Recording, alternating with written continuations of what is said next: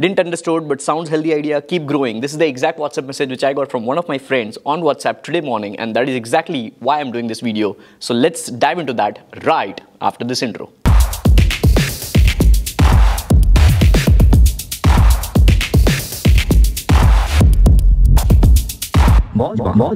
So these are the statuses, and I'm going to play that for more context so that you understand better.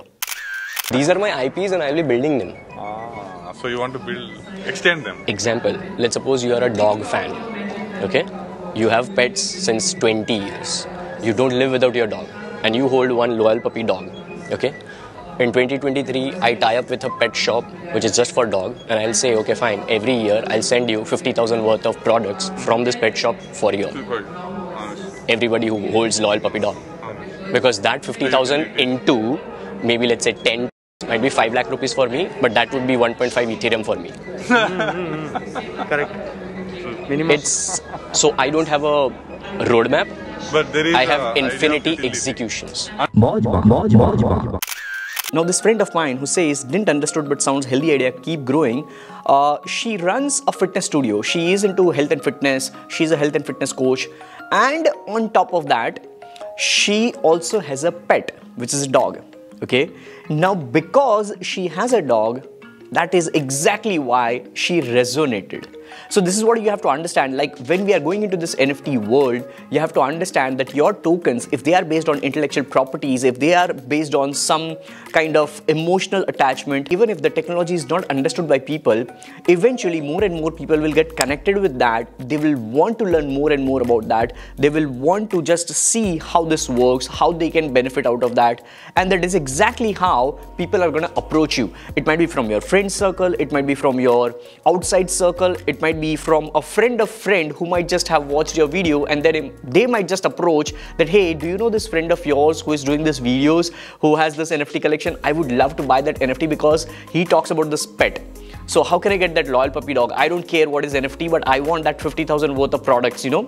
So this is exactly what you have to do, and that is the reason why I'm a firm believer of that statement of Gary Vaynerchuk, who always says that when you are trying to buy an NFT, bet on the jockey, bet on the person who is driving that NFT project. Because if he or she who is driving the NFT project has a long-term vision, has a long-term community building focus, then definitely the community will be just growing and growing together with that NFT project over the next decade. Because think like this, when you buy a mutual fund, okay, when you buy a mutual fund which is just in the normal investment which everybody understands, so if you open up an SIP, which is systematic investment planning, and you start with just let's say 500 rupees per month, do you expect instant returns in the first year itself?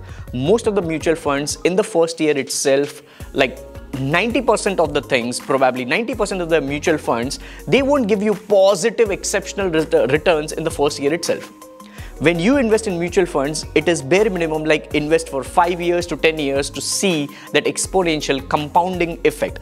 Similarly, for projects who are community focused, for NFT projects who are based on IPs, intellectual properties, just like Jor Parivar is. So when I am building Jor Parivar, let me just show you, when I am building Jor Parivar, if tomorrow I have this pillow company, I will be giving all these pillows for free to my Jor Parivar token holders. Something like that. I don't know what I'll do, you know, but this is just a random idea which I got while I'm doing this particular episode. So please, please, please, for God's sake, please understand this, that NFT projects are no more JPEGs. NFT projects are way beyond that. Why do you think I'm wearing these t-shirts with all these JPEGs? Why do you think I have this digitalpratik.eth now? Like since past couple of years, I have been just writing Digital Pratik. Now, all of a sudden, I never wrote a digitalpratik.com. I never wrote digitalpratik.something. I wrote digitalpratik.eth because this is in Web3 world. This is an ENS domain. So you have to understand, guys, all of this Web3, all of this NFT things are going to be very significant because it's all about community. It's all about smart contracts. The more you understand smart contracts, the more you understand the technology, the more you can just deliver value to your community, the more you will grow as a brand in the next decade.